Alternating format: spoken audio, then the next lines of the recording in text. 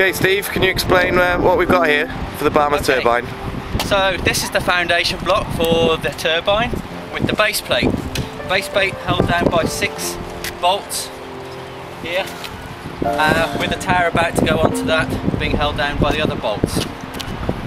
Here you go, this is the tower, 2 sections at the moment, that will be joined together in just a few moments. Right, what you see here is us just about to pull the 2 sections of the tower together. It's a friction fit and that will be pulled together. We're using the turfing winch to give a nice tight fit, ready to have the nacelle mounted on top. The nacelle will then have the blades, as we see on the ground here, attached by a series of mounting blocks and wedges and springs. Then the whole nacelle and top of the turbine will be covered with these housing plates.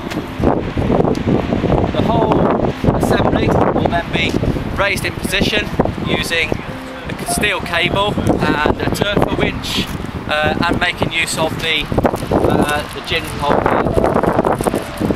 So the whole operation, we would hope, would take us about 2 hours from now. We should have a fully working turbine erected.